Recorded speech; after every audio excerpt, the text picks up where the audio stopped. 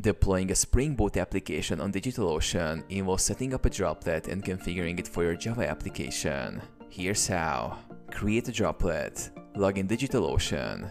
Click Create Droplet and choose an Ubuntu operating system. Select the droplet size based on your application's needs and pick a data center region. Set up SSH keys for secure access or use a root password.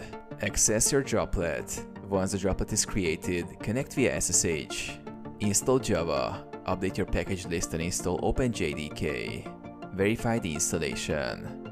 Install and configure a web server. Install Nginx to act as a reverse proxy.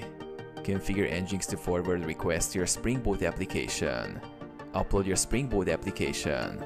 Upload your Spring Boot jar file to the droplet. You can use SCP, FTP or Git. Run the application. Navigate to the directory where your jar file is located and run it. Set up a process manager. Install PM2 or a similar tool to manage your application. Your Spring Boot application is now deployed and running on DigitalOcean.